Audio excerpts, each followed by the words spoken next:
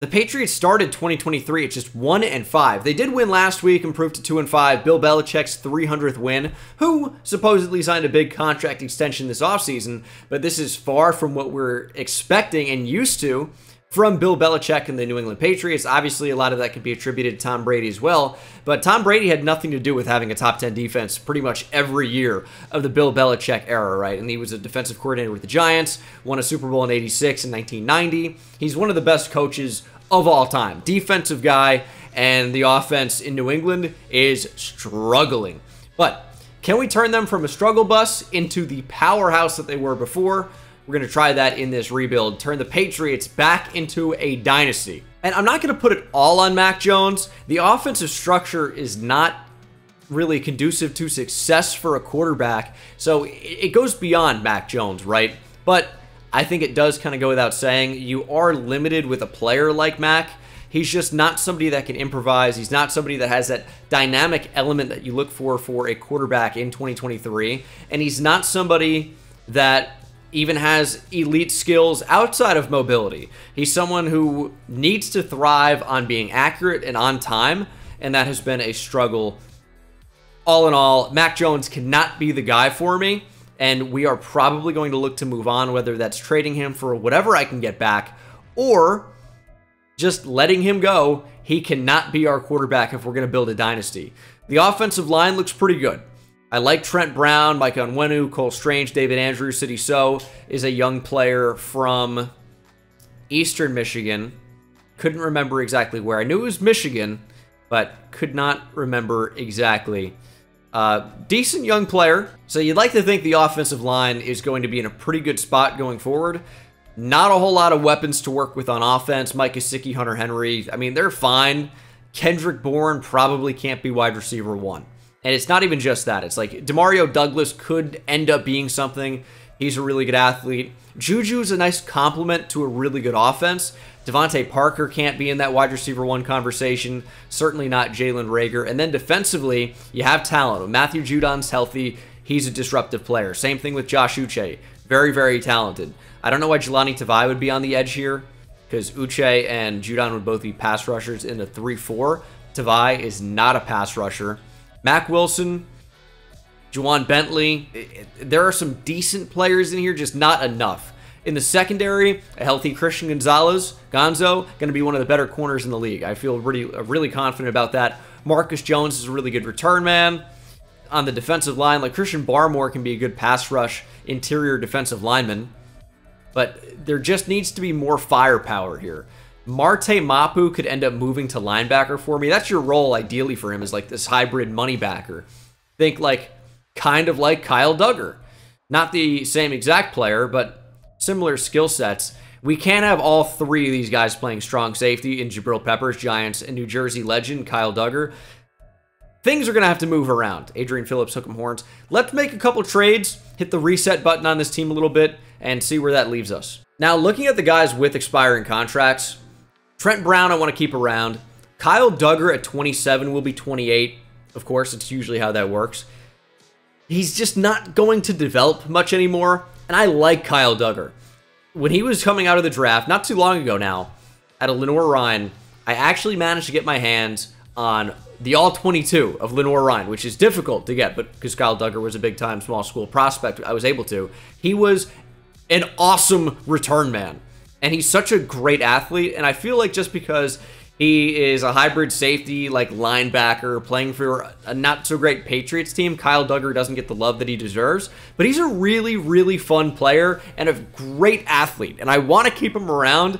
I just don't know if it's going to make sense to, because he's never really going to be at an 85 or 86 overall for me, just with the way development works. And if he's only going to get worse, it's tough to keep him around. Mike Onwenu, we're going to go ahead and re-sign. Hunter Henry, I don't really care. Same thing with Kendrick Bourne. Like, a lot of these players are guys that I don't think are going to get much better, but they're fine. But they're staples of the team right now, but it's also not a great team. I think I'm just going to end up trading a lot of these guys, try to get some value back for them, and just see what we're left with after that. The first trade is a doozy. It is Kyle Duggar, Kendrick Bourne, Jelani Tavai, and a third-round pick for a first from the Falcons. Hopefully, they don't end up being very good this year, but that's trading a lot of players that I don't really want that are going to help the Falcons out right now, but for us, doesn't really do a whole lot. Also, J.C. Jackson back in New England now. What a move that was. Become an awesome corner in the heavy man scheme of the Patriots. Go to the Chargers, just be awful, and then just head back to the Patriots for a late round swap after being a huge contract in free agency. What a bizarre story, but it's not surprising. We've literally seen it happen before with Trent Brown and probably others too that I'm not even thinking about. Trading Hunter Henry, Devontae Parker, and the Green Goblin, Jalen Mills, to the Saints. We're getting a second-round pick this year and a third-round pick next year. I'm going to move Marte Mapu to free safety for right now. Really fun player to Sac State, had a good Senior Bowl, and should end up being a pretty good NFL player, or at least somebody that can stay on a roster, which is, you know, a difficult thing to do. Keon White, super freak athlete out of Georgia Tech, 24-year-old rookie, though. We'll see if we can develop him. It's going to be a little bit difficult, and I don't know how much we should play him this year. I might just say, hey, we're going to be bad anyway. Just start him over Dietrich Wise, which, all right, I guess he's like, he could be a 3-4 defensive end. I just think he's going to work best in a 4-3. If you watched him play, he's a twitched-up, great athlete, but, you know, I wonder if that's well reflected in the game. Halftime is brought to you by the sponsor of today's video, Underdog Fantasy. You can use code BENGAL to get a deposit match up to $500. So whatever you deposit up to $500 for your first time, you'll get a deposit match of whatever that number is. And this is my set of picks for Sunday's games. We have Josh Downs higher, 44.5 receiving yards. He's been on a roll lately. Who could have seen that coming? Yes, obviously, I'm a big Josh Downs guy. Has had a great series of weeks, and I think that will continue against the Saints. Pretty good matchup for him. I have him going higher, 44.5 receiving yards. Kenny Pickett higher passing yards at 216.5. He's been over in each of his last two. Didn't do it against Houston. And Kenny Pickett, like, I don't really believe in him, but he's going up against a really bad pass defense in the Jaguars, and he's been over in each of his last two. I think it could happen again. David Njoku higher against Seattle. They're very bad against tight ends, and Njoku's back, healthy. Hopefully his face is pretty healed. Had 9 targets for 54 yards receiving last week. He's a really, really good player. I think he could definitely go higher. Matchup's very good for him. Jalen Hurts' line is just too low here. He's gone higher in each of his last 3. It's at 251.5. Again, he's been higher against the Jets, against the Rams, against the Dolphins, and the Commanders might be his easiest matchup yet. I think he goes higher again. And then Brian Robinson Jr. against Philadelphia. He's been lower in each of his last 3, and this is the best run defense in the league, maybe right up there with the 49ers. So I think he goes lower, 39.5 rushing yards. Let's hope he continues this putrid stretch as the Commanders continue to throw the football for bad results. Those are my picks. Use code BENGAL on Underdog Fantasy. You get a deposit match up to $500 on your first deposit. Now, Keon White was an inside-outside player at Georgia Tech. I'm going to play him as our second rush D tackle. I'm not saying it's a bad fit as a 3-4 defensive end. I'm just saying he's capable of coming off the edge as well. So it's going to be interesting to see what his future has. I think we're going to use him in training camp, try to develop him a little bit. And season 1, it's kind of just going to be a wash. It's all about development here, and we'll see what happens. We got to re-sign some players, of course, but I'm going to do some training camp, and I'll probably meet you at the midseason mark. I take it all back. Mac Jones is a target passing monster. I'm never getting rid of him. Look how big Christian Gonzalez looks, by the way, compared to whoever's in the slot. Or is 81 just Kendrick Bourne? He's not that small of a guy, right? It's got to be Demario Douglas or something. He looks incredibly tiny. It looks like a giant against whoever 81 is. I thought, no, Kendrick Bourne is 84. 81's got to be Demario Douglas, right? It has to be. This guy's so tiny. And I traded Kendrick Bourne, right? So I think I forgot in the moment. No blitzing. I only intercepted the ball with Marte Mapu. It's an easy goal anyway, but can you imagine if it wasn't and that didn't count? Would have been incredibly frustrating. Although I will say, if you can get a really short receiver in the slot, that's who you face in these drills. It is incredibly easy against a little guy to do really, really well. Potential big development. Christian Barmore had a training camp standout storyline, and not only did he get +5 block shed, he actually completed his week 1 goal as we hold the Eagles to just 10 points in a week 1 win. He also gets 10,000 XP And I think another development challenge here in a minute, where if he gets 3+ combined sacks and tackles for loss against this next team, Miami Dolphins, well, he would probably get up to superstar development. Maybe even a ton of XP as well, although that is highly unlikely. It's just 3 TFLs / sacks, tough. And I don't think it's going to happen. I didn't set my scouts either. That is going to be a minor issue. And Christian Barmore did not get upgraded, but a good start nonetheless. That XP is huge. If we end up moving to a 4-3, which I think we probably will, he'll be a bit of a better fit for me, and I think we're going to be in business. Ooh. Number 1 player in the class, Elias Cologne from Boise State. 6'5", 225 with a medium accuracy.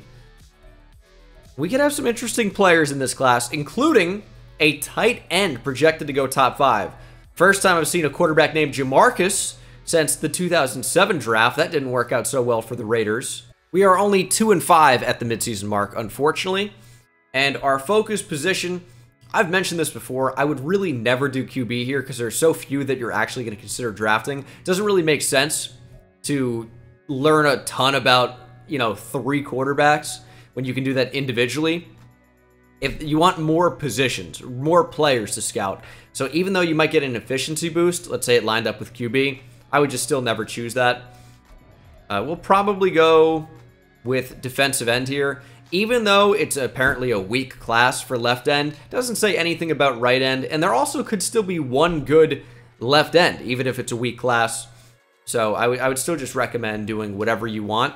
And the efficiency boost, definitely nice, but obviously, ideally, you want to get those lined up if you can. The players ready to negotiate here are Michael Onwenu, who wants to be back, Mike Gesicki, who wants to be back, Josh Uche, who does not, Trent Brown, who's in the middle.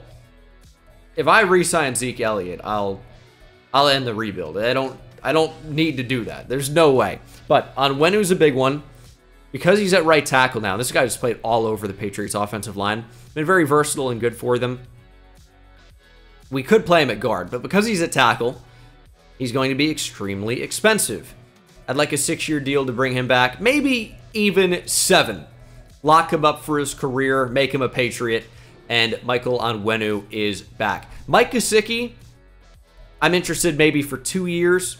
He's someone I could see being a starting tight end for us, but maybe not someone I want to be here long term. And especially if that tight end looks borderline generational, I might not be able to help myself. I might go after him. As Josh Uche is currently projected to be 4th on the depth chart at left outside linebacker. What do you mean? No, you're not. I don't believe that. So we're going to change some things around, make sure he knows that he's welcome. And then Trent Brown, thinking a 4-year deal. Right now, we're apparently a playoff contender. That's wrong. So we want to sign him as soon as possible before he wises up to the fact that we might suck. Yeah, I don't know why Josh Uche would think he'd be 3rd or 4th on the depth chart. We're going to move him over to right outside linebacker, where he's going to be the highest overall right outside linebacker on the entire team, and hopefully re-sign quite easily next week. I don't know why he thinks he'd be so low on the depth chart. It's just simply not the case. Is it because he's not the highest rated outside linebacker competing with Matthew Judon? I do not get what's going on with Josh Uche. I guess I'm just going to have to sign him for more than I want to.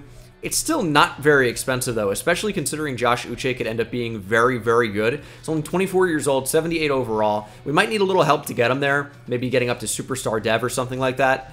But getting him for under $10 million a year is pretty insane value.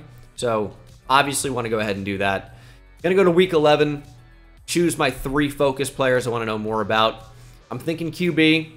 I'm thinking potentially just any of the top players in the draft. We have a lot of holes on this team that need to be filled. Pause, but actually not, because there's nothing there. But there's a little bit there. But quarterback is going to be at the top of the list. This tackle looks like he'd be really good. This corner looks like he could be great. The fact that he has A, zone coverage with B, man coverage, and is a man-to-man archetype is pretty interesting to me. But I do really need to know more about these quarterbacks. George Atkinson from Oregon State, Jamarcus Greenfield from U of H, and Elias Cologne from Boise State. I'd like to get the true talent on those 3 guys, but the only way to do that, because when you do the focus players, it adds 40%, I would have to add them again in the last week before the draft. So I don't know if I want to do that. We're going to have a pretty good idea about some of these defensive ends, but I don't know, man. It's a tough call. I'd like for one of those quarterbacks to really jump out at me, but right now, they're not really jumping out. Wow, did not make the playoffs emphatically. 3-13. Really, really bad. Mac Jones, 18 touchdowns to 17 picks on 3,600 yards passing, rushing. Ezekiel Elliott actually had a blast for the pass type year. He was incredible, given what the expectations are. And in Madden, low overall running backs do not perform. Now, why is Zeke playing over Ramondre Stevenson? It's a great question. Ramondre only had 19 carries. Why is Ty Montgomery playing over him is another great question. Now, to answer the first question, it's because Zeke was higher on the depth chart. I thought I'd change it, but I guess I forgot to. But it's okay. It's a losing season anyway, although we lost a big year of development, I suppose. So maybe that ends up hurting us. No receiver really produced. Juju was okay. I mean, Rager was surprisingly good, but nobody even that close to 1,000 yards. And then Juwan Bentley had 140 tackles. Marte Mapu had 127. 20 TFLs for Barmore. More than 1 a game. Same thing for Judon, who had 8.5 sacks, which led the way. Very interesting season. All the way across the board. Now, I wish I didn't have Zeke as our starting running back. I think the reason I didn't end up changing that is I thought I was going to trade him, and then I ended up not. He was great, but I wanted to develop Ramondre Stevenson. Big miss for me. Big miss. Wow, what a Super Bowl. Jags 49ers, 31-28. T-Law gets his first Super Bowl win, Super Bowl MVP. Rashee Rice wins Offensive Rookie and Offensive Player of the Year as Patrick Mahomes and the Chiefs seemingly dominate, but don't make it to the Super Bowl. Probably beat by the Jags at some point, you'd expect, because the Chiefs are so good in simulation. They had a great year, but you know what? The mighty Jaguars came knocking on the door and then busted it down and, I mean, cruised to a Super Bowl win. I mean, 31-28 is not cruising to a win per se, but I mean, you know what I mean? Through the playoffs, just like getting all the way through it. Have to expect that they didn't get a first round bye because of those Chiefs or any of the other powerhouses of the AFC.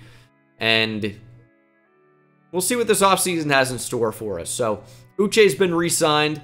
Mac Jones, we can either pick up his 5th-year option or decline it, which I'm probably going to decline it and look to trade him this year.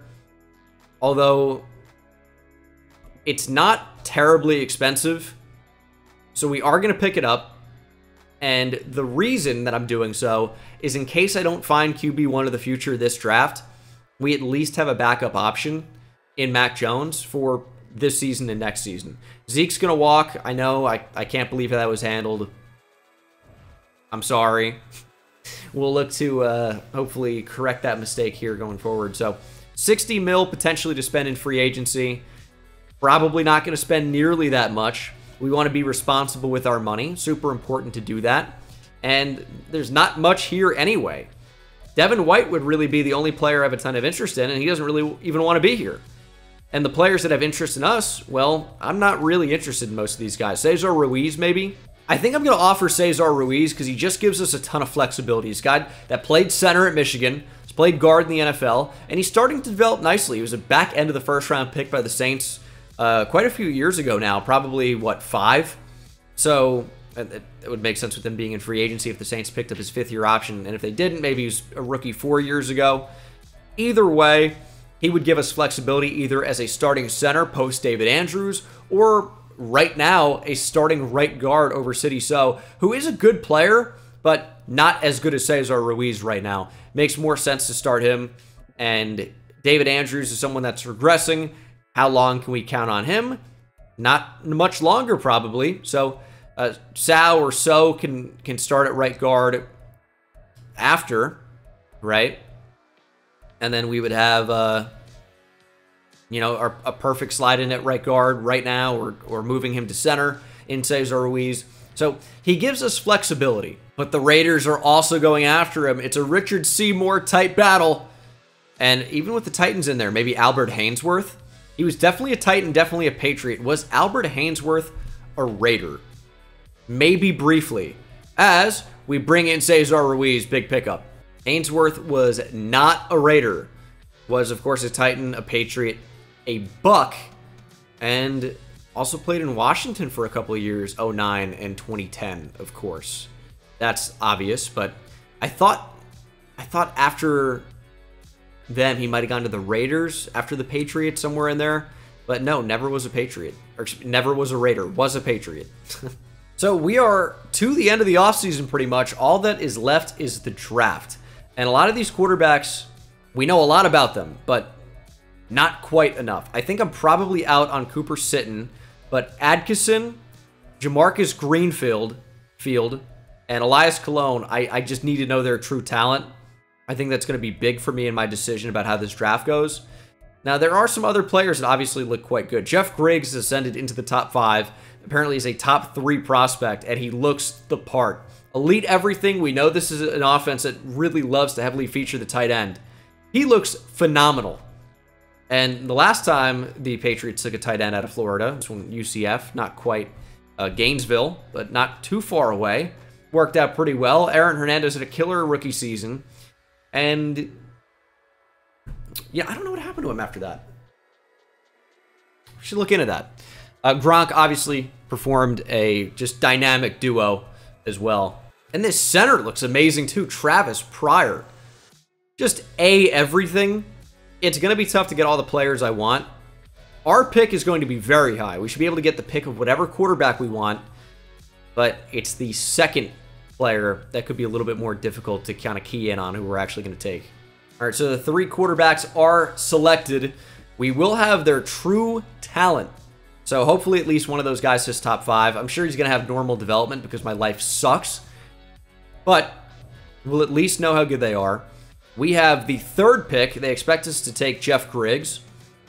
I'm down for it. If that's going to be a generational type tight end, I'm down. We would just need to get 2 top 10 picks potentially, as our next pick is not until 27. That's courtesy of the Falcons, who simulate extremely well. So we would have a long way to go, but also our 1st round pick next year is probably going to be tremendously valuable. So we could definitely look to move that. NFL draft time. Picking at number 3. The question now is, well, we're probably going to trade up in the draft, but the question is, for who? And Elias Cologne's a round 1 talent. Jamarcus Greenfield, round 1 to 2. George Atkinson, round 3 to 4. So if there's a quarterback to draft, it's Elias Cologne from Boise State. Probably. His elite throw power, not much of a mover. Tom Brady? Not like he had a killer arm. Tom Brady did end up having a pretty good arm. Maybe not so early in his career, but I don't know if he worked on his throwing mechanics. I'm sure he did, obviously. The guy's a freak with being at the top of his game and eating unbelievably healthy, doing everything it takes. Tom Brady was one of those guys that seems like he got to be a better athlete the older he got, which is obviously pretty rare, but that seemed to be the case. Tom Brady was able to make deep throws. I mean, go watch him with Randy Moss in 2007. They threw 50-plus touchdowns for a reason. It's not because he has a noodle, right? Now, Jamarcus Greenfield also has elite throw power, and what makes this interesting is that even though he's a slightly lower overall, and we know that because of the round 1 talent, he has just as good a chance to have a good development trait. And because Elias Cologne, we know guaranteed, is not a top 5 talent, it might make sense to not trade up for Cologne and take Jamarcus Greenfield. I mean, he's pretty much just as accurate, right? It's very close. Cologne maybe a little bit more down the field. Greenfield a little bit more short range, but does he have a higher ceiling because of his scrambling ability? These are interesting questions. Jeff Griggs, I kind of just want to draft. I just do. It shouldn't really be that much of a shock. I wish I knew a bit more about him, but I feel like he's going to be amazing. So if we came out with a quarterback and then a big tight end for him to throw to, that'd be a pretty good return in the draft. And I'm going to roll the dice. Greenfield is not expected to go until pick number 19 to the Vikings. There goes Cologne as expected. at 2 to the Rams. I'm okay with passing on the higher overall player because it means I don't have to trade up as much. And I'm going to take Jeff Griggs here. 6'6", 260, 21 years old at UCF. Pretty awesome player notes, except for needs to work on simple concentration drops. But everything else seems great. No issues climbing the ladder to make catches. Excels at creating yards after the catch. So, exceptional body control on the sidelines. And the fact that he is so big at 6'6", 260 with a deep route running, elite acceleration and speed, great strength, we might be dealing with a potentially generational type tight end. Welcome to the team, Jeff Griggs. 88 speed, 91 acceleration. Even if he doesn't have superstar X factor, if we make him the focal point of our offense, he can end up being a generational type player. And I know we just signed Mike Gesicki, but I made it a two-year deal for a reason, right? We're not committed to him. We can run 2 tight end sets anyway. And again, this saves us by not having to trade up all the way in the top 10 twice. Now, a bad way of looking at it that I don't suggest you do is saying, did you just prioritize drafting a tight end in the top 5 over a quarterback? And yeah, you could look at it that way, but I'm trying to maximize what we were doing in the draft. As Jamarcus Greenfield goes at number 11, I'm quitting. It's over. Why would the Titans draft him, dude? Oh, you annoy me. All right, so I took a break and I played Counter-Strike 2 with my buddies on stream for a while. Twitch.tv/Bengal had to escape away from this nightmare. Yes, I understand how things did not go to plan. We're going to move all the way back down to 27. And yeah, I just point blank, period, plain and simple, did not expect the Titans to take a quarterback at that spot. I wasn't going to wait till 19. I was going to wait till about 15. And that was a mistake. Obviously. We know that now. And now we pivot. As maybe Raydarius Rudd. We don't need offensive line, but he looks like he could be okay. I don't know. We'll try to pivot and figure out some way to salvage this. And maybe it's with a safety. Thomas Keys from Colorado. He's got great hit power. Good man coverage. Good tackle. Good zone coverage. Not really a great athlete. I don't know where he would play for us. I'm trading out of this pick. Who do I want? I mean, the Vikings are offering me a first and a second round pick next year to move out of this first. I'll do that pretty easily. And I just hope that that's going to be... I mean, even if it's not higher than 27, we still get a second round pick next year to do it as well. We botched the draft a little bit. I drafted a tight end, and let me tell you, he better be the disgusting. He better be the sickest tight end I've ever seen. Otherwise, it's going to look quite bad. If he ends up being an absolute monster, I'm going to be able to live with it. But other than that, it's going to be frustrating to miss out on what could be a very good quarterback. Jalen Hayden's interesting. 21 years old, 6'3", 231, but is a deep threat. Pretty decent athleticism. Route running's not terrible. I'm going to take Jalen Hayden here out of UCLA.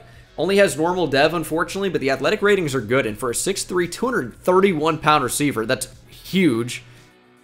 We might have something here. The normal dev is a bit unfortunate, but if he has a great season as a rookie, he's going to go up to star development pretty much guaranteed. So I'm really not too worried about that. But I might double dip on receiver here if Emmett Boss is available. And Emmett Boss is right here, actually. So that could be the move. And I think it's going to be, in fact. Out of Oklahoma State, if he's a good athlete, we'll see. Physical archetype. Good speed, elite jumping, good strength. Great spectacular catch. Route running could be worse. It's not the worst thing ever. We're going to draft the 6'5", 220-pound receiver out of Oak State. He has hidden dev and is even faster than the receiver we just drafted. Although 10 pounds less and 2 inches taller. And 6'5", 220 is pretty big. But I just want to get it across how big 6'3", 230 is. That's a unit, obviously. You guys know that. Not a bad player. And we've really revamped the offense here. We're giving weapons to Mac Jones, our franchise quarterback. Oh, God.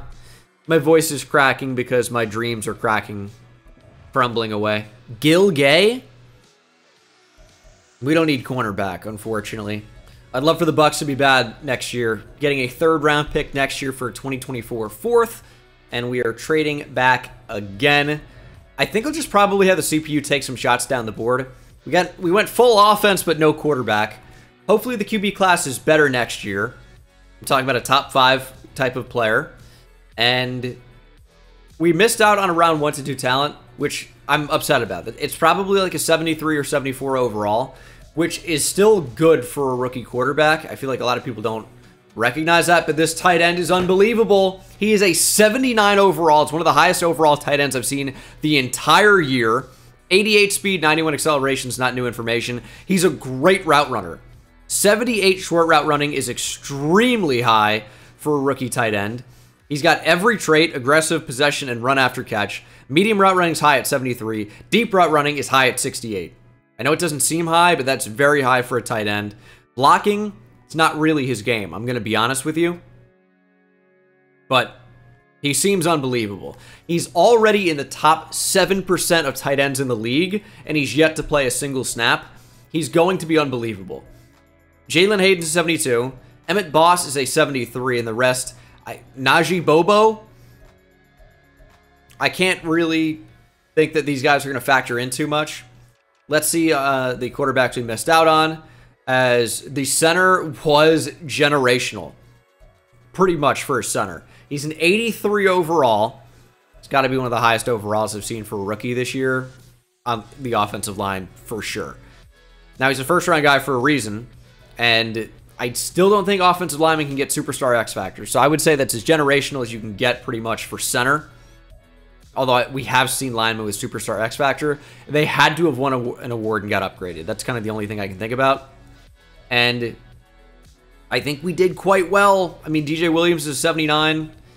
Kyrie Malone's a 79 as well. Now, here's where the problem lies, is Elias Cologne's a 77. Does only have normal dev, but that is a really high overall for rookie quarterback. I would not have been upset about drafting him. Normal dev is something you can really live with at QB, even more so than wide receiver. And then Jamarcus Greenfield is a 74 with hidden development. He's got a cannon. The accuracy has a little bit of a ways to go, but overall I would say he looks pretty awesome. 74 is good for a rookie quarterback. It really, really is, especially in this game when you can only get upgraded. His dev trait is only star. I don't know why I look. It's usually only pain, but I guess we can kind of live with that. And what about the other quarterback? George Adkisson is only a 71. Does have hidden dev, though. Accuracy is great. Accuracy is really good. See, how is he only a 71? That's the kind of thing that just doesn't make a whole lot of sense to me. When he's extremely accurate. Deep accuracy is not amazing or anything. Only star dev as well. Did we dodge a bullet? Or did we screw up? Should we have taken one of those quarterbacks? You let me know down in the comment section below. All in all, not too upset about it. Could have been better. Could have been worse. But overall, I think we did a good job. Now that we saw the tight ends overall as a 79, it's incredible. I definitely would prefer him to the center. Just because the center's a higher overall doesn't mean it makes him better. It's all a case-by-case type of thing. And we're in another building year, so I'm not expecting huge things. But this could be a season where we trade Mac Jones, or, to everyone's surprise, maybe we build around him. He's 25 years old, 77 overall, star dev quarterback. You can do worse than that. All right, first look at Griggs. How dominant is he going to be? Didn't get the separation I wanted off the line. That's a pat. What? How did he even get in position to make that play? The most dominant corner in NFL history. I think this is Gonzo wearing the single-digit number, too. That was an insane first play. And he's giving too much space, so it's like you can't really beat him off press. And his recovery speed is amazing. Like, you can't beat him unless, like, you let him lay into you and then pause. And break back out for the touchdown. An ability slot here. This will be telling. We do get an ability slot on the Jeff Griggs upgrade to an 80. So he is, at the very least, superstar development. At the absolute very least, we've drafted a superstar in the top 5. And Marte Mapu actually has superstar development. Just he got it at Super Bowl week and I didn't notice. Okay, well, Marte Mapu's certainly worth building around now. I'll tell you that for free. I don't know what he's going to do for us just yet. Going to try to upgrade him as a zone player so that he's a little bit more, reliable at the back end if we want to stick him at safety. Could still potentially move him to linebacker as well, depending on what happens over the course of this thing. Matt Judon's going to have to get traded. Just is going to have to happen. He's 32 years old, superstar, X Factor. He will have value. It's not going to be like insane value, but he's going to have some value, and he's just not a player we can build around up to this point. Or at this point, I should say. So he's just going to have to go. Keon White, strong preseason. I'm tempted to give him the +5 block shed. Shoot. I'm going to go for it.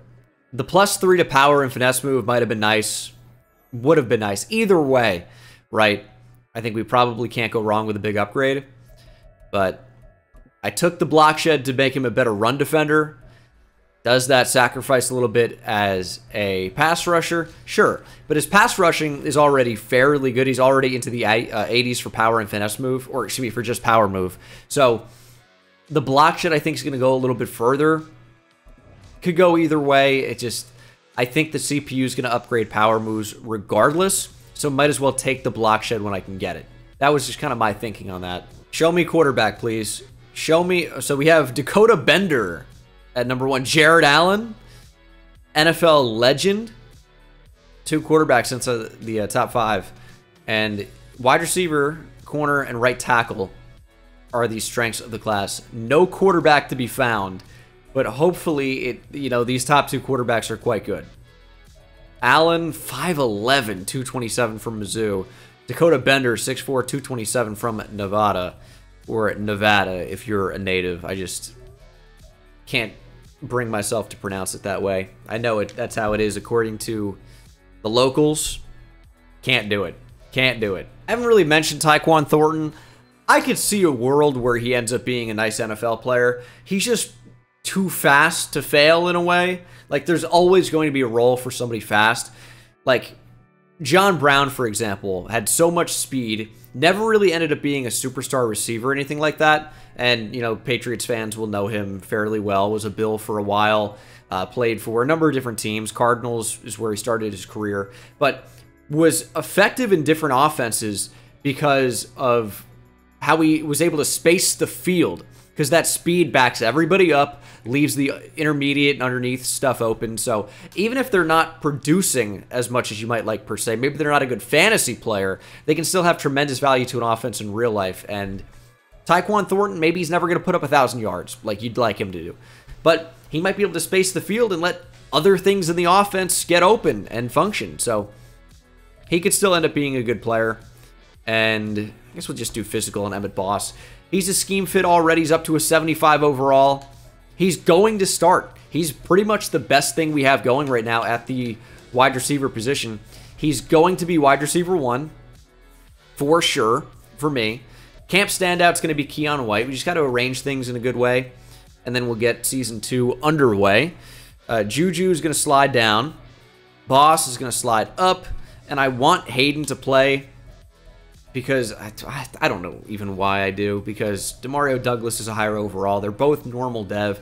Hayden, in my mind, could win Offensive Rookie of the Year and get a dev trade upgrade. Briggs is going to play over Gesicki. We're just going to have the 2 tight ends.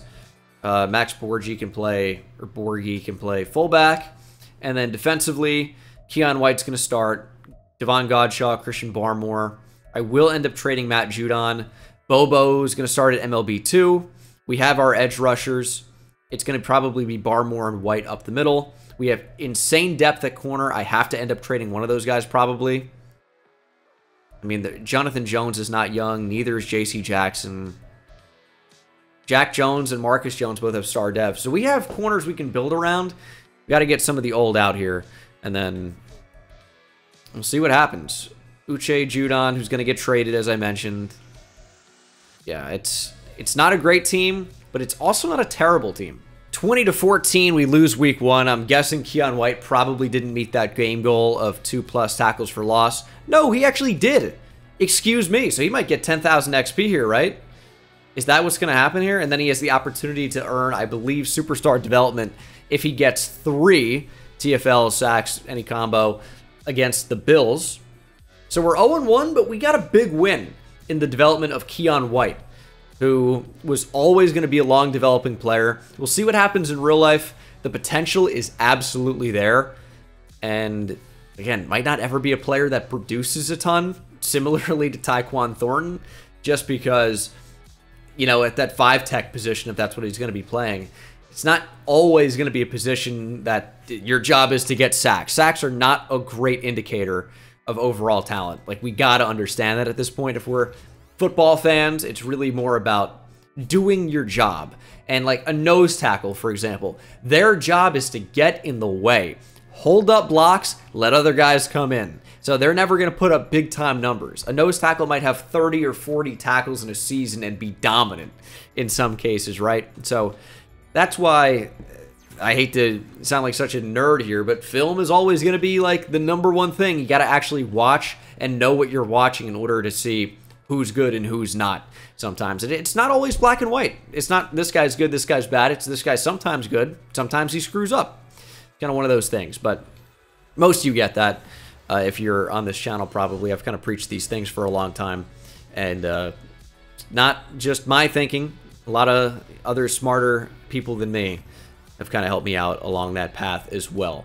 It's so easy when you're first getting into like really getting into football, more than just like being a fan watching the games. When you're really getting into it, you're gonna make mistakes, and it's important to just listen to the smart people and learn as you go, is kind of my main point with that as we ramble on through week 2 and the Buffalo Bills. And hopefully Keon White gets the game challenge. 3 is going to be tough. 2 is already basically impossible. We lose again to go 0-2. I'm not like mad about losing at all. But yeah, Keon White did not end up getting the game goal. If we can go ahead and have a high draft pick again, capitalize on that draft pick, and then dominate in year 3, I am more than happy with that result. So 0-2, not that mad about it. Also, a running back top 2 at this point is absurd. It did happen not too long ago. But, I mean, Adrian Peterson was, what, the 7th pick? When did Ricky go? Damn, do I have a fascination with running backs? I always kind of thought of myself as a more defensively minded guy. But, I mean, I got 3 running back jerseys all behind me. Maybe I'm just a casual offense lover. Although I bet this running back is phenomenal. Oh, and Jeff Griggs has Superstar X Factor, by the way. That is a pleasant surprise. It's not that surprising, I guess, but I'm seeing this for the first time. So, it's a surprise in a way at the very least. We thought he looked potentially generational, and now we find out, you know, he's at the very least a very, very, very good tight end prospect. And I'm hoping going to end up dominating for us. I don't really care if he wins Rookie of the Year or not. I'm not in a system that is going to force feed him the ball like Kansas City. I'm more focused on just the development of the team as a whole. Gonzo going to get a big upgrade point here. +2 to zone coverage. I like that. Would love to get that into the 80s, make him a more well-rounded player. We're 0-3 to start. Again, I'm not really too upset about that. I'm really more focused about the long-term vision. Right now, we're building. Is Mac Jones QB1? It's an unfortunate reality for me right now. We're building the rest of the team up around him, and then we'll make a decision on that when the time comes. 0-6. Wow. Something's got to give here. Patriots, Texans, Nate Washington Bowl. I've been doing that recently. I don't know if it's like some type of tick, but I can't stop myself. I see 2 teams matched up. I basically have to play Immaculate Grid with it. And again, I'm going to do that video, I think, of playing every Immaculate Grid ever. It's going to take so long. So that's kind of like the one pitfall here, is I have to put aside like hopefully less than 3 or 4 hours to put out a video a lot of people are not going to watch. So that's kind of a tough thing. But eventually I will do that. But the problem is, the more I put it off, the more Immaculate Grids that come out. One every day, and the video gets longer and longer and longer and longer, which the people that love to fall asleep to my videos, hurtful a little bit, but also appreciative. I appreciate it, but you might have a long video to potentially watch at some point. So, something to look out for at the very least. Interesting development. Javier Blackstock, Tevin Howard, and Glenn Randall, 3 corners, are all top 5 talents. Now, this is good news and bad news. Good news is we know where 3 top 5 guys are. The bad news is that only leaves 2 non-corners. One non-corner as a top 5 player. Cecil Dobbins looks great with elite speed, but yeah, kind of brutal. We don't really need corner. The draft is chock full of amazing ones, and what does that leave for us? Jabril Peppers wants to re-sign. Christian Barmore is going to have to. Ramondre Stevenson. Matt Judon's got to be traded right now. Jonathan Jones as well. Maybe corner is going to be a bigger need than I thought. David Andrews probably gets re-signed for at least a year or two. Yeah, it's time to trade. And it's week 11. Why did I not realize that happened? Okay, well, the trade deadline has since passed. So, could be 1-year tag and trade type deals. There's potential for that, but we missed our window because Judon is going to regress. What a mistake. I'm making way more mistakes than usual. Matt Judon's going to get franchise tagged. Probably a tag and trade spot. Jonathan Jones can sign a 1-year deal. He wants it anyway. He's going to be back and probably traded. Jabril Peppers, I would do, yeah, 4-year deal is actually just fine. I was thinking about a 3-year deal. 4 is reasonable. But Christian Barmore, I want back long-term. He's going to be an answer at the position on the interior for us. I could see defensive tackle just being Keon White and Christian Barmore, and then figuring out the rest. 2-year deal for Stevenson, ideally. He's fine. Not amazing, but fine. And then a 2-year deal for David Andrews. He doesn't want to commit right now? You got the deal, dude. You want to be here? What's the issue? Godshaw's going to leave, though, which is fine. 5 and 12 at the midseason mark. Is video new to this? Never seen that before. All right. I like it a little bit if it wasn't so weird and laggy. Mac Jones has the franchise quarterback tag. I guess he is an 80 overall at 25. I mean, I'd love to not have Mac Jones. Ramondre Stevenson was phenomenal, by the way. I need a big upgrade for him after that season. This was a great year. 4.7 per carry, 11 touchdowns, over 1,300 yards receiving. Emmett Boss. What a great rookie year. 1,100 yards and 8 touchdowns. Only star development, but that could be going up to superstar with that great rookie season. Boo Boo Schuster, 1 touchdown on 880 yards. Jeff Griggs, 800 yards as a rookie. Superstar X Factor that we might even work more into the offense in year 2. 88 catches, though, is quite a lot. Jalen Hayden didn't do a whole lot. He's just probably never really going to get upgraded too much. And then defensively, Najee Bobo, over 100 tackles. He has normal dev, but is very fast. Tackles okay. Block shed's low. Coverage isn't too bad, and he has great traits. Man coverage is a bit low, actually. All in all, not too bad. We got no pressure. Pretty much none. Not really a whole lot of turnover action going on either. I can see why we were so bad. But we're going to be better in year 3. The pieces are coming together. It might not look like it right now, but we're starting to build something. Chiefs, Cowboys. Chiefs win 31-16. Jalen Hurts wins league MVP. No offensive or defensive rookie of the year for us, and that's okay. We could have won AFC Defensive Rookie of the Year, as I think the Lions did, right? Somebody on the Lions. That's obviously NFC, so we could still be in play for that. But no dev trait or no upgrade skill points there for any one of our higher overall rookies means that probably didn't happen, or definitely did not happen. And we'll head to re-sign players. Judon's going to get franchise tagged. He's going to go down in overall. I screwed up. Plain and simple. I'm going to get less value back for him now, which is a bit unfortunate, but it is what it is. He's down to an 83. He doesn't want to be here. I still don't care. He wants to play for a new team next year. I still don't care. You're getting tagged. Cole Strange, 5th-year option, picked up, and then Godshaw can walk. David Andrews is probably just going to re-sign an identical offer, pretty much. He is back, and I think that's it.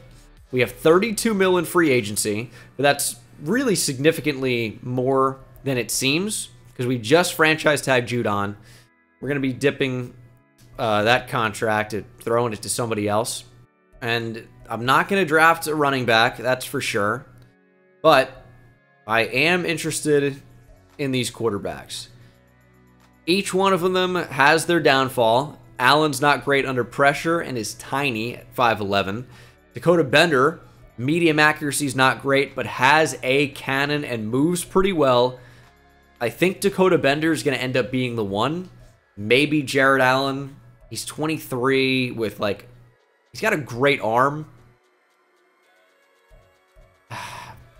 Why is this going to end up being a tough decision for me? I mean, Dakota Bender's the better athlete. Better physical tools, but will probably have normal dev because he's going to be the highest rated quarterback, would be my guess. That's typically how these things go, just because they hate me. Like, oh, better prospect? He's going to be worse somehow.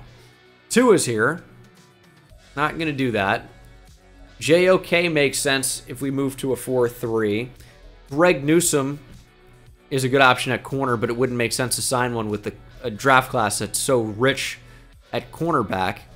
Nick Chubb, I could potentially be talked into.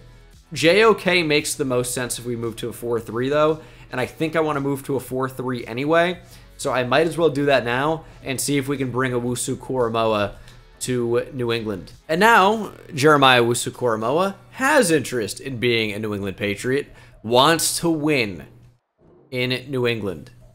Anyone else want him? No. Nobody else does. And he's going to sign immediately and join the Patriots. Perfect fit. We need one more linebacker now to make this work. Matthew Judon's getting traded. I know I've screwed up in this rebuild already. It's 3:30 in the morning. Imagine when I started recording this. I'm not thinking straight. But what I do know, I'll figure it out. I'll figure out what I know in a minute. But, no, come back to me. Also, we picked number 3 and number 4. So we are set up in this draft. I guess the Vikings were quite bad. So we have high picks everywhere. A lot of potential, a lot of possibilities. I mean, the offers for Judon are disgraceful. What a joke.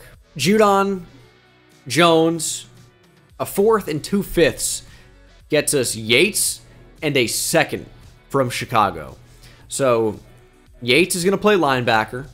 I believe he's got just star dev, but he's 22 years old, 76 overall. So, like, a fine rookie, almost, but he's not a rookie. He's a second-year player now, I believe. That's the only thing that makes sense. We've had one draft. And he's a Georgia linebacker, so that's already a leg up. Roquan Smith, ever heard of him? There's quite a few. Smile Munden at Georgia right now could be someone that ends up going fairly high. He'll be drafted for sure if he declares. But Nolan Yates, fast, tackles well, developable player. Developable. J.C. Jackson's getting moved next. I'm probably going to end up drafting a corner. I can't say probably. I might. That's as much as I'm going to commit right now. J.C. Jackson, what do I need? I need an edge rusher. Need an edge rusher pretty bad. J.C. Jackson's not going to get me an edge rusher. Probably won't even help. But, oh, the offers are poor for J.C. Jackson. That makes sense. J.C. Jackson, Boo Boo Schuster, Mike Gesicki, and a 4th next year gets us a 2nd from the Texans.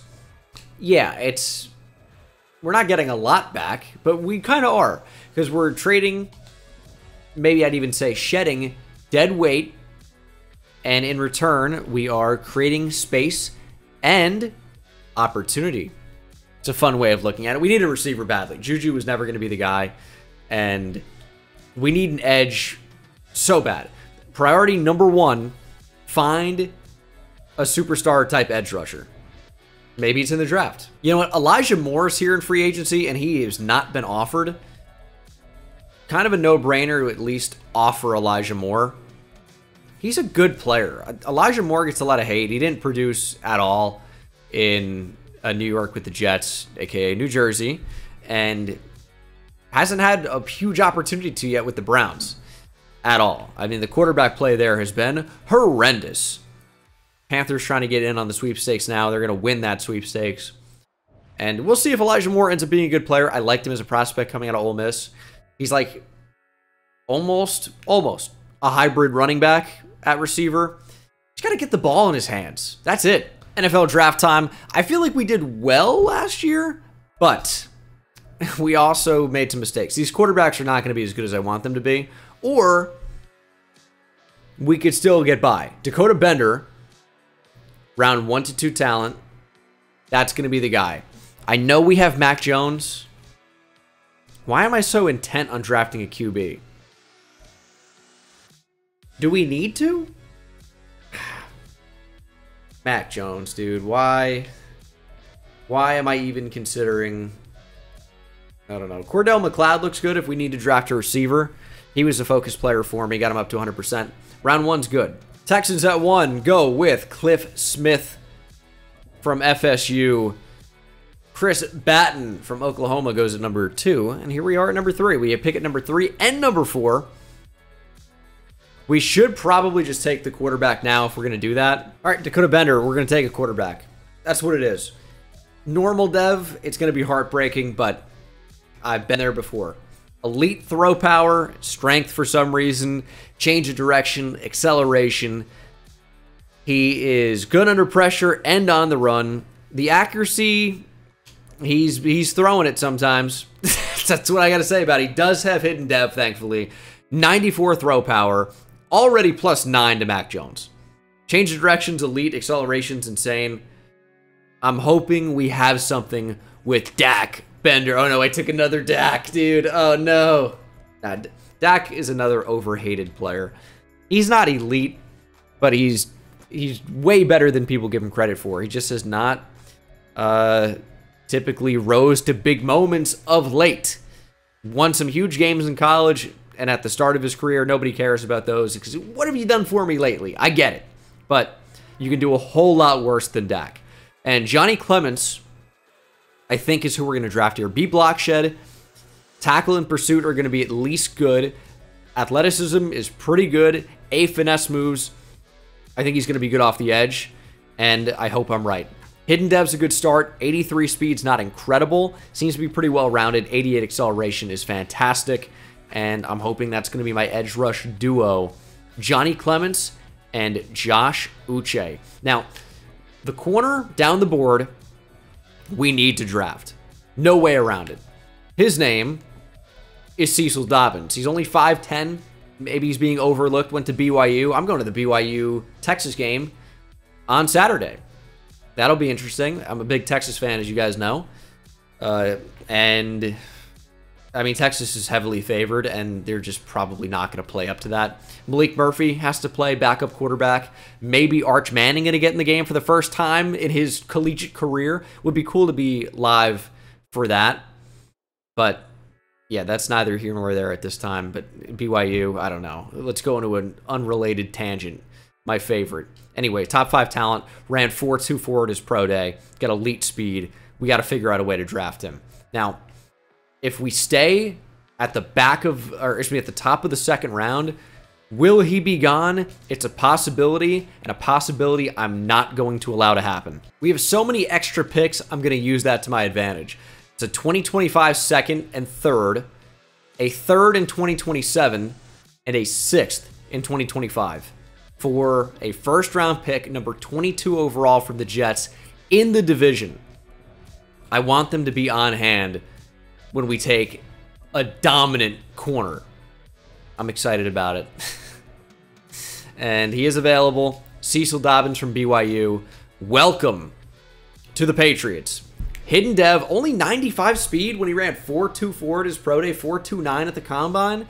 95 speed's fast, but I was thinking 97, 98 maybe, 99 even. He's good, athletically, very athletic. Just not super elite. I was thinking about trading down, and maybe I will, but I could also take a couple of shots at receivers. Jamar Fowler is just not a great athlete. Catches the ball really well. Would fit in great in New England, I'm sure. Would fit in great. Actually, let me find someone that would fit in better. Nathan Morgan from Yale. That didn't take long. He'd fit in better. But Cordell McLeod from Stanford has great key ratings. He's physically very good, much like the receiver we already drafted last year, but we had good results from him. Let's add another. Hidden Dev, they look very similar, but pretty incredible athlete. 91 speed, 94 jumping, 88 change of direction, 92 agility, and 90 acceleration. Not bad. So I think we've added a wide receiver 2 into the mix now. Defensively, got an edge. We got our quarterback. What are we doing with Mac Jones? That's the big thing. Well, I just drafted his replacement, so Mac, not coming back. Gotta go. I really like where the team is right now. I'm going through. I'm like, who do we trade for? What do we do? I think maybe a big time wide receiver 1 could be like the biggest thing I can think of. We have picks. We have great players, but we could be missing that big time difference maker at wide receiver. We had an opportunity to trade for Aquanu. I just don't really think that we need him. But getting a big-time receiver like Chris Olave, that's something we need. Mac Jones, a second-round pick, for Chris Olave, a 4th in 2026, and a 6th right now. That trade's going to get done. Mac Jones headed to the Bayou in New Orleans. New quarterback coming in. Got a big target for him in Chris Olave. Another elite speed player with all pretty good ratings. At the very worst, it's another good corner to add to the mix. It's got Hidden Dev. Nice add, I guess. And Oregon, that's like 10th on the DBU list. Think about it. Think about it. Ifo Ekpreolamu, right? Did Yamador Lenore go to Oregon? Might have. Javon Holland, obviously. Others, surely. Christian Gonzalez, obviously. Yep. All right, 2 third-round picks. What do we need here? Got a receiver. We're done at DB. DB's good. Could use a tight end, maybe. And it's like, well, you have one. A backup, dude. A backup. Tight end 2. Maybe one that can block a little bit. I don't think that's Manny Fry. Oh, BJ Black is actually somebody I targeted earlier. This could be our Juwan Bentley replacement. Has elite speed, a play rec tackle and pursuit.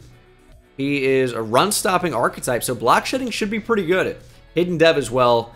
I think that's going to be a great pickup for us. And he seems like a Patriots-type player. He's a white. They love him. They love the crackers in New England. That's why they love clam chowder so much. That's a fun fact for you. Because you throw the crackers in the New England clam chowder. Man, jokes are always funny when you explain them, I found. Should we bring another one into the fold? A trucking, a ball carrier vision, flat as the day is long. Max Bloomberg does have Hidden Dev, 92 speed, 92 acceleration. Not a bad RB2. Okay, interesting. I would say this went unbelievably well. Maybe one of my most well-balanced classes of all time. Dakota Bender is a 75. That's great. That's already great. He's the 30th ranked quarterback in the league.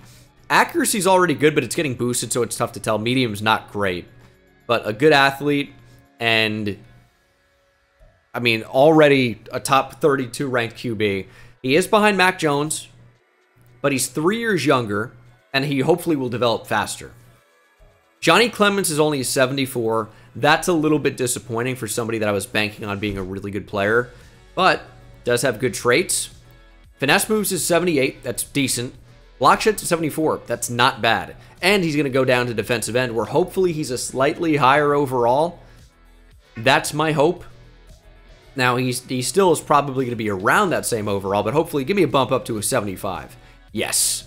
Cecil Dobbins is an 80. Great pick. One of the best players in the draft, without question. No doubt. Cordell McLeod, 75 overall. Ramon Finney, 76. 75 for BJ Black. 74 for Max Bloomberg. The CPU did not do a great job after that. I should have just done it myself. In the whole class, we got the highest overall player at an 80. The running back was a 79 overall. He didn't really look amazing, but he's a power back. He's only got 87 speed, but very strong and agile as well. 90 agility. Yeah, all in all, though, I think we crushed the draft. It was a really good class, especially at corner. We know that. We knew there was going to be 4 top 5 corners. It was just about which other player is going to be the top 5 player in the entire draft. It's just full of corners and running backs to a pretty unbelievable level. But we got a bunch of first-round caliber players. I think we crushed it. I really do. I mean, this is a big-time offense. Demario Douglas is receiver 4. We now have Chris Olave, McLeod, and Bethel Thompson.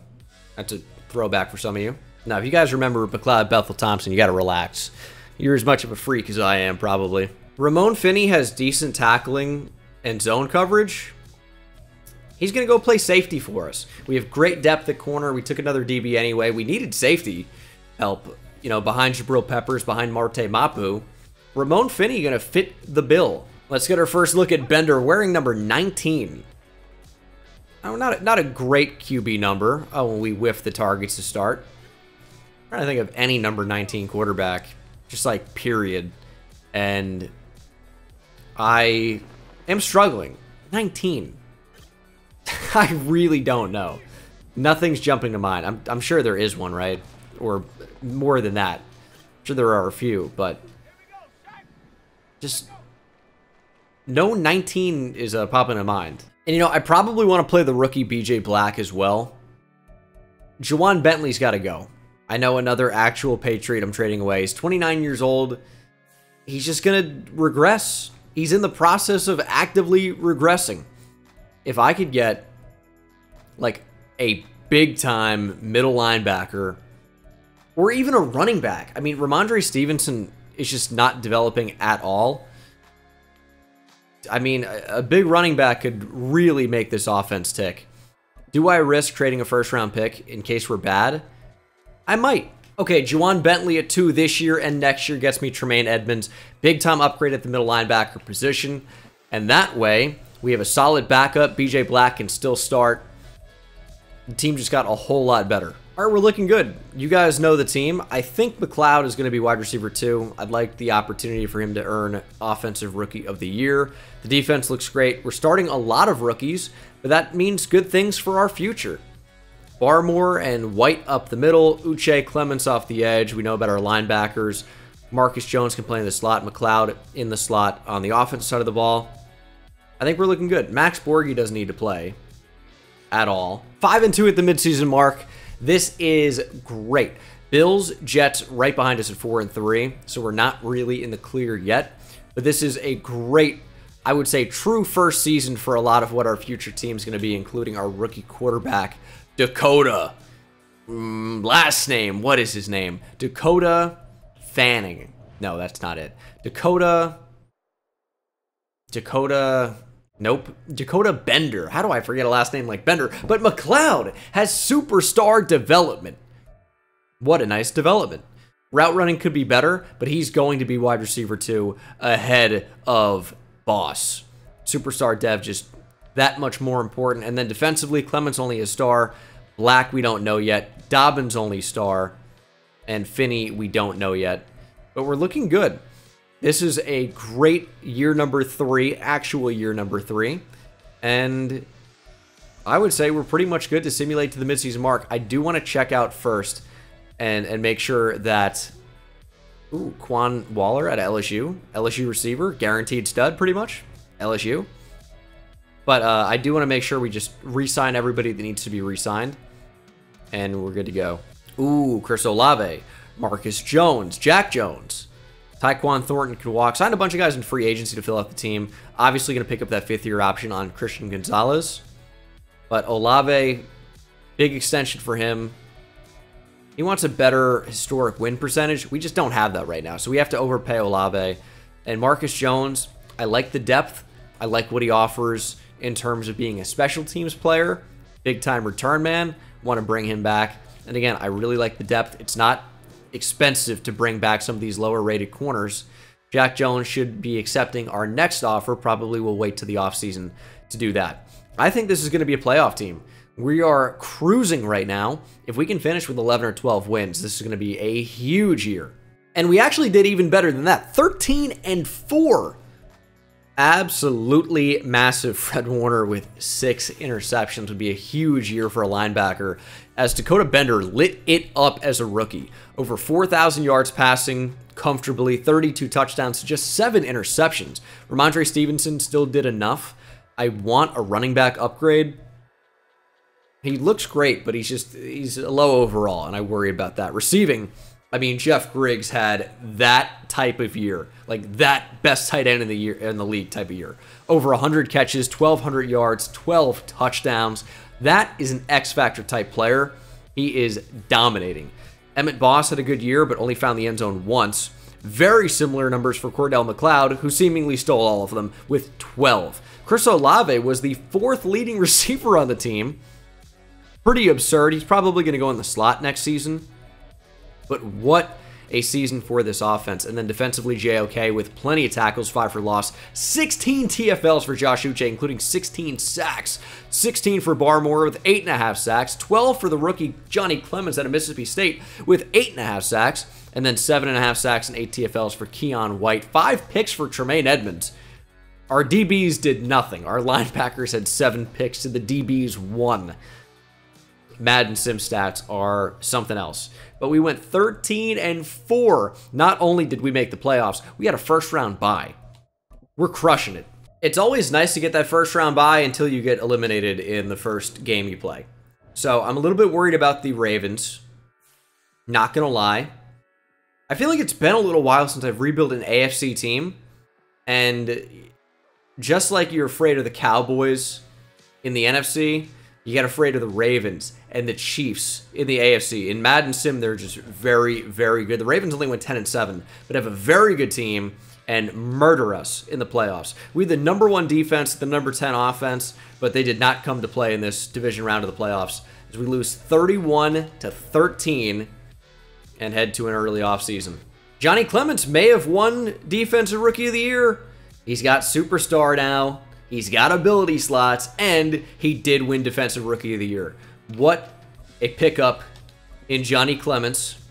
And he's going to be up to an 80 overall in a minute, which means he's going to get yet another ability slot. Do I just go completely into Run Stopper? I'm going to. His overall does not change, but he becomes better. Becomes more well-rounded. Block shedding, playing up into the 80s is not quite that high. They're going to get finesse moves anyway. He's going to have a big year #2. We're in a great spot. Dakota Bender has abilities and Superstar Dev. Did he have it or did he get it? He had it. He won Offensive Rookie of the Year because of course he did with that type of year. Already I feel better about playing him over Mac Jones, I'll tell you that. And probably want to upgrade Field General as he continues to rise into the 80s. It's already a better decision. I feel good about it. I feel great about it, actually. Mahomes wins MVP, Steelers win the Super Bowl, and we had Dakota Bender and Johnny Clements listed as Offensive and Defensive Rookie of the Year. So we've got a lot of momentum right now. I know we lost in the division, but we made a lot of progress with building the team. And who do we need to bring back? I think it's just one player, right, who declined, and then some other guys to fill out the team, of course. I'll probably just extend them here. I can't imagine doing a whole lot in free agency. We have plenty of money to do so. Gonzo needs to pick up that 5th-year option as well. Jack Jones. Yes, Jack Jones who we need to pick up. I can't imagine him not re-signing here. And he doesn't. He doesn't not re-sign. He re-signs. And, you know, we might draft a tight end. I re-signed Kokeeft, but we need a good tight end too. We can find that one that can block. I'll do that.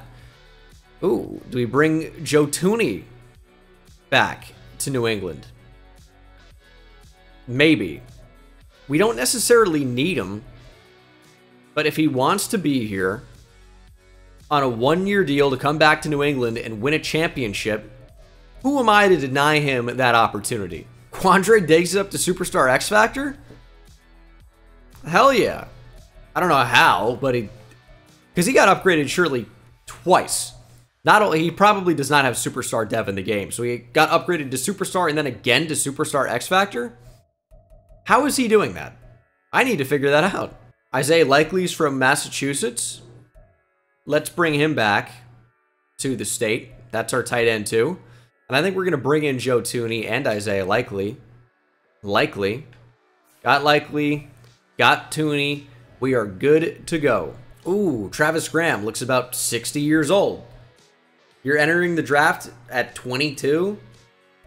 You got full gray hair. Listen, male pattern baldness, that can hit anybody.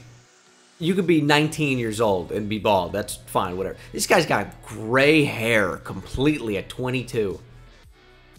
I mean, maybe you can say that's black with weird lighting. He looks 50. I don't know. We're not going to dwell on it. Jalen Carney, it's just a good name. But Quan Waller, 6'4", 221 out of LSU, could be the guy. I know receiver's not a huge need, but nothing is. We are a talented team right now. There's not really one thing that we need to go out and get. Except for former NFL head coach Dennis Green. That's the difference maker. Okay, so we don't pick until the 27th pick. I don't know why I thought we'd be higher. We only have our pick. How do I get Quan Waller? That seems to be quite a good player. Catching... I mean, his route running's great. His catching's great. He's just not an insane athlete. Is he going to go at number 1 overall? It would be, I don't want to say psychotic, but bordering psychotic to move up to number 1 for a receiver you don't really need. Oh, Greg Craig. How did I not notice that? Greg Craig? His name's Greg Craig? I can barely even say that. Greg Craig has a juke move. He could be unbelievable. Is there a way I can get both of those LSU players? Almost certainly not. But I want to. I'm interested. This center's also going to be pretty good. I mean, we're having fun, man. This is probably going into the final year. Let me go make a move up. Not for the receiver, though, because he's probably going to go at number 1 overall. He doesn't. Okay, I mean, number 1's impossible to trade for. Number 2 is not easy. But easier. I just don't have enough. I don't have enough to be able to move up to number 2 either. But it's just going to have to be okay. I'm gonna deal with it. Either way, as Quan Waller does indeed go at number 2 overall, he's going to be good. He's going to be good for sure. But next up, maybe try to go get this running back, because that's not insane either, right? No, it is. Team need quarterback. That's funny. I don't think so. A first this year and next year moves me into the top 6, where I'm going to take a running back with the hope that he's generational. He's got a generational name, Greg Craig. It's insane, but he's a really good athlete, and he's got a juke move, which that really does mean a lot. Could be 99. 93 speed is fantastic. 94 agility, 90 change of direction, and acceleration. It's really, really good. Is he going to be better than Ramondre Stevenson? That's obviously the hope. I doubt it. But if he's an 80, I mean, I might as well start him. So I'm trying to take the chance. Would it have been easier to trade for an already established running back? Maybe. Could have been. Ooh, don't you look like shit. Let's go back to New England. From UMaine, it's Tyrell Rivers. I think Project Pat went to UMaine.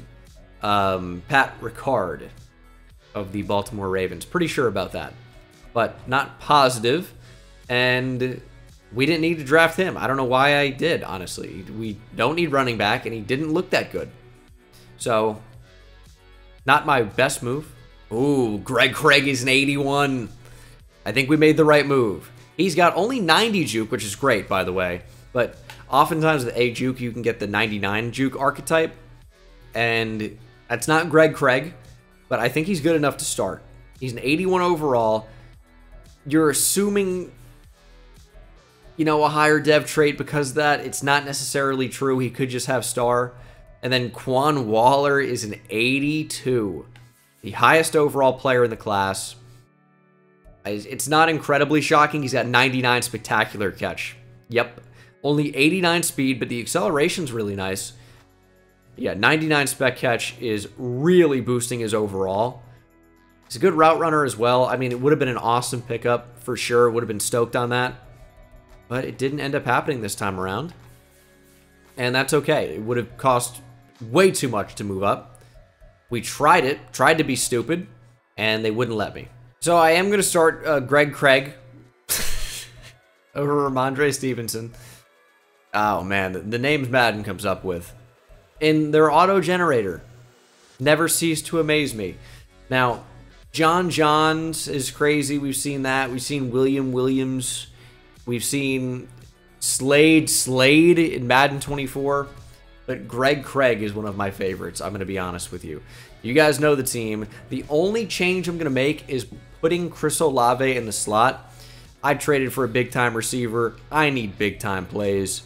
And I know he's not really a slot guy. He's an outside deep threat. I think he's going to produce more in the slot here in this rebuild. I'll see you at the midseason mark. I'm looking for 5 or 6 wins. I'll take 5 wins. Very similar situation where we were last year, as hopefully our dev trait is revealed to be star. Okay, well, that was always a distinct possibility, but we have a two-headed attack.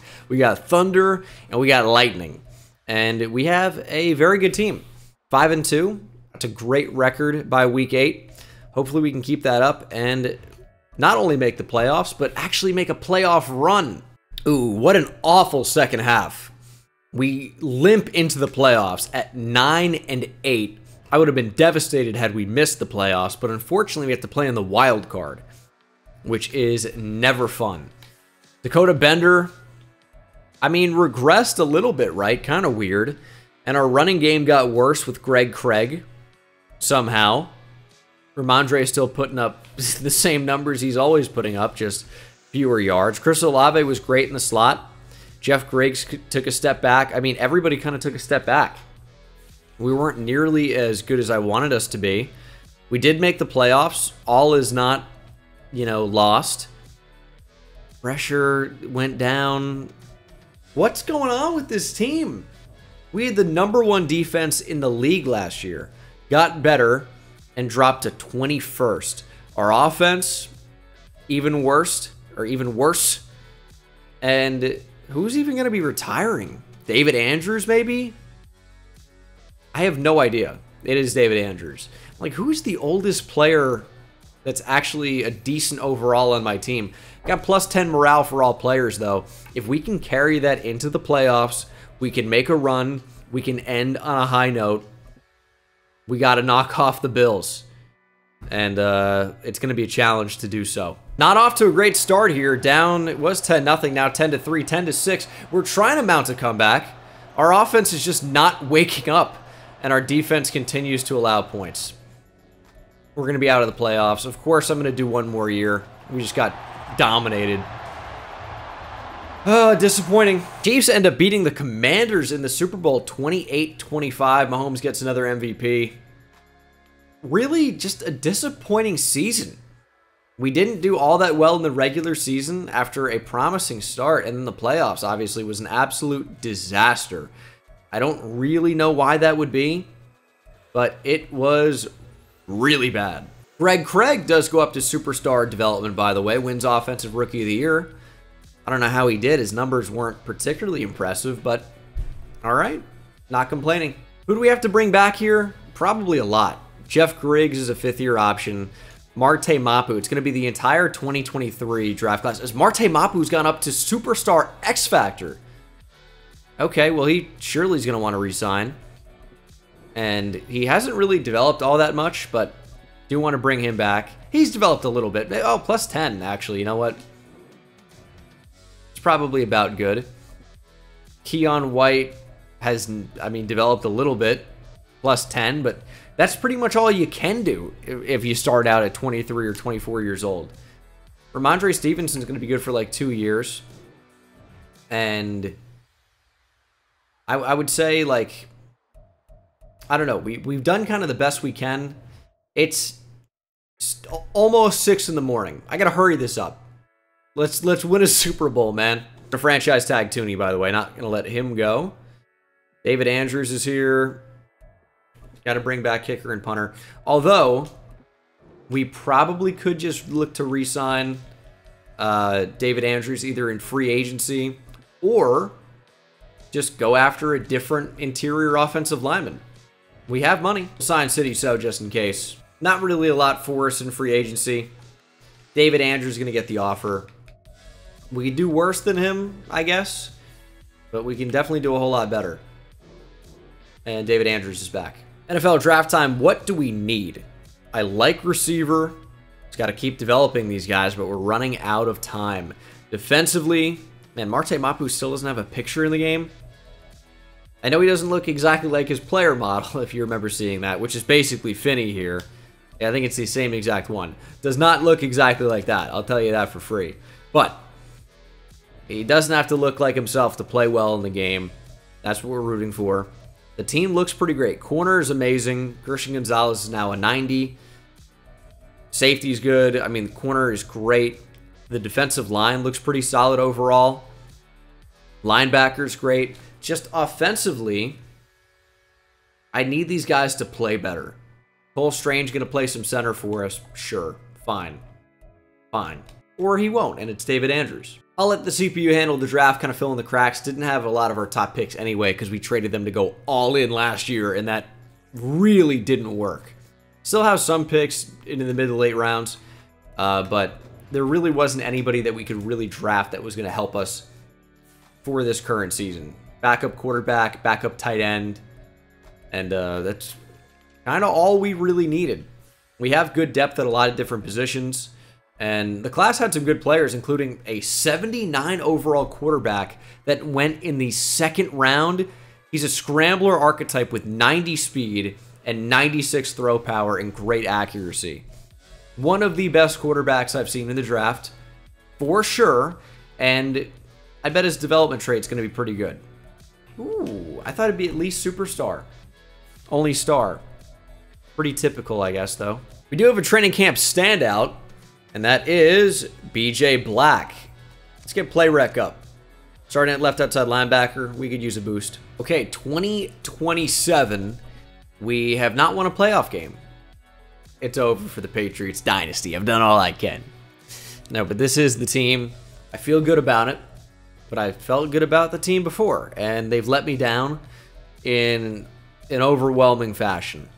Not only first round elims, but I mean, 9-8, playing in the wild card. What are we doing? We are above that. And we have a superstar player on the practice squad. Who are you? How did you get here? I'm assuming undrafted rookie free agent running back out of Colorado that happened to have superstar dev and end up on our practice squad? Okay, well, that would be cool for Falcons franchise. Useless to me here, so thanks but no thanks. 5-2, but we've been here before. We also have a breakout development challenge for our rookie, or second year quarterback now, excuse me, Dakota Bender.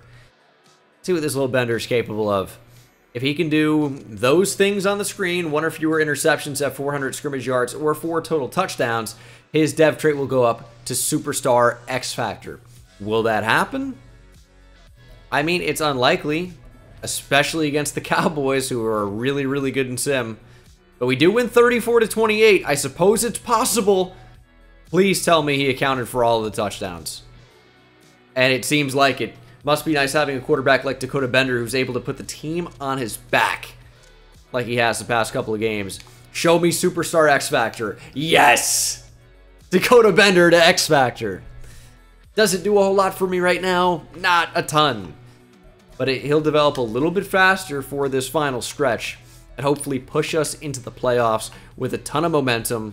We're playing well. We have so much depth. I keep saying that because it's so true. Money has not been an issue at all. Can we please actually win in the playoffs? We're going to get there. At this point, I have no doubt about that. We're starting out at, what, 6-2? We just beat the Cowboys, who are the Madden gods. We gotta make the playoffs. Show me 13 again. Okay, 11-6. We're into the playoffs, and is David Andrews gonna actually retire this time? This worked so well last time. Oh no, it's Trent Brown. Dakota Bender's like, hey, Trent Brown's gonna retire. And then he's gonna not and test free agency like David Andrews did. What a bizarre thing that was, now that I think about it. But we're gonna have a plus 10 morale boost. I got an idea. Here's an idea. What if it did something? How about that? How about it actually rallies the troops and we perform well enough to win? I have no idea when Jamarcus Downing got onto this team, but just another good corner. Oh, awful in man coverage. I should move him to safety. That's a task for another day.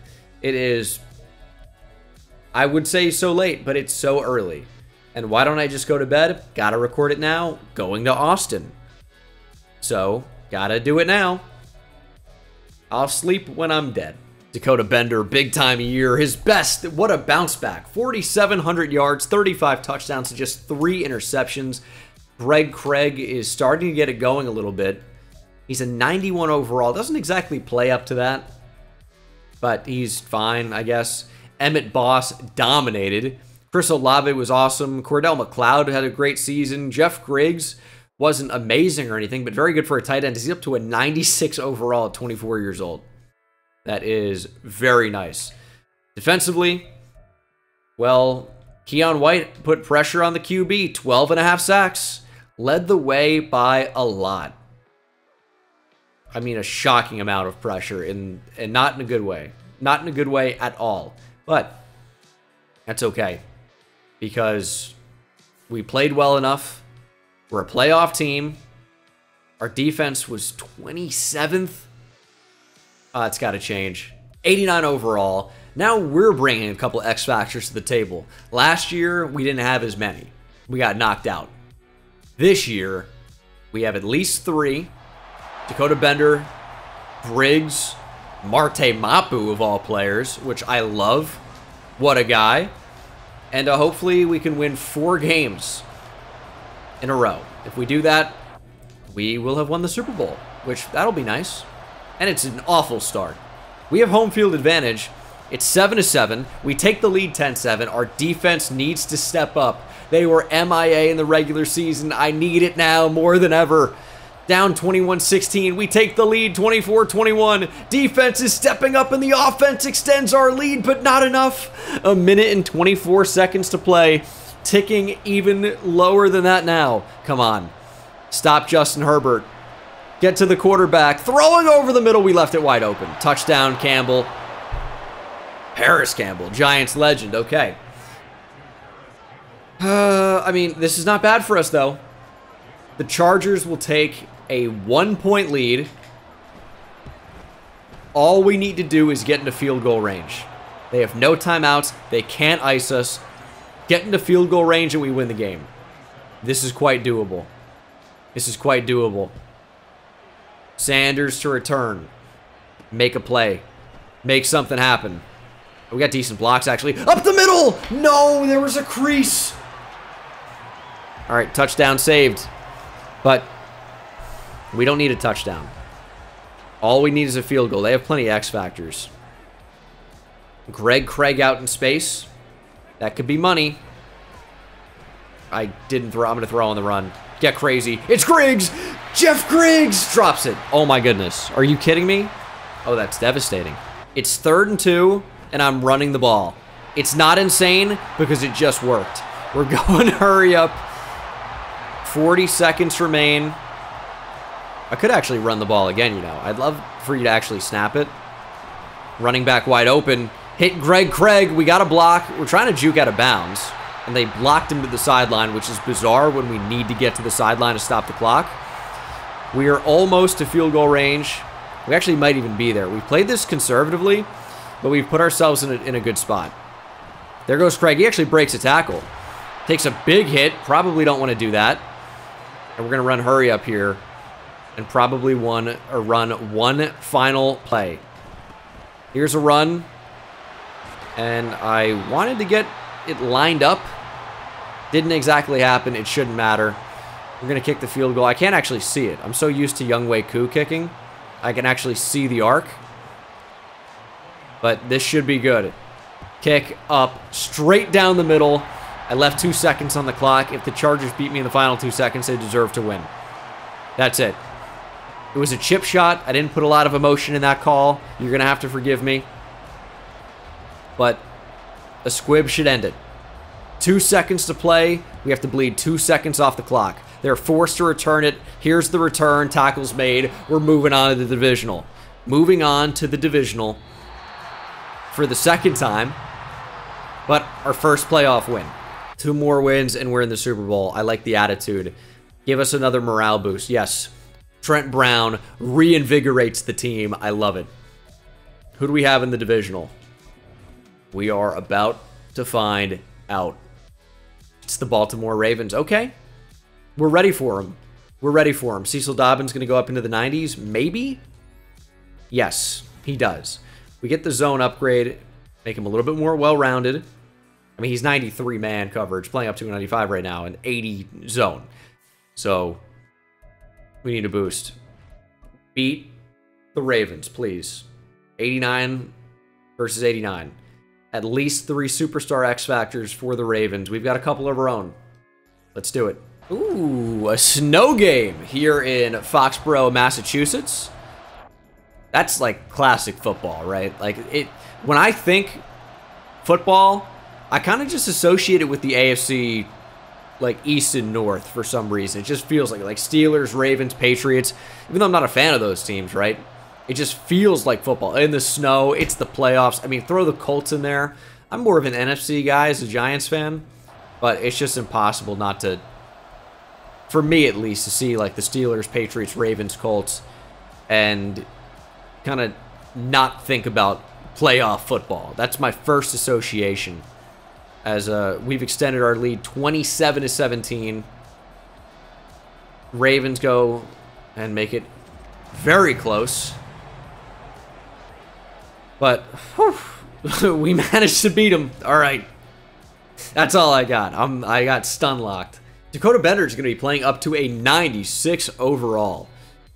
Accuracy continues to improve. He's a true 91 overall. Yeah, he's looking pretty good. Greg Craig is up to a 92 overall, playing up to a 94. Very nice. Jeff Griggs with another boost up. We'll do blocking, might as well. He's playing up to a 99 overall. I mean, now is the right time. Jags Patriots. Unconventional, but we've seen it before. Okay. Let's see if we can knock off the Jaguars. They're another really good team in Madden Sim for some reason. And they've got talent, no question, right? But hopefully not enough to beat us. Jags are up by 2 scores early. We need to counteract that immediately.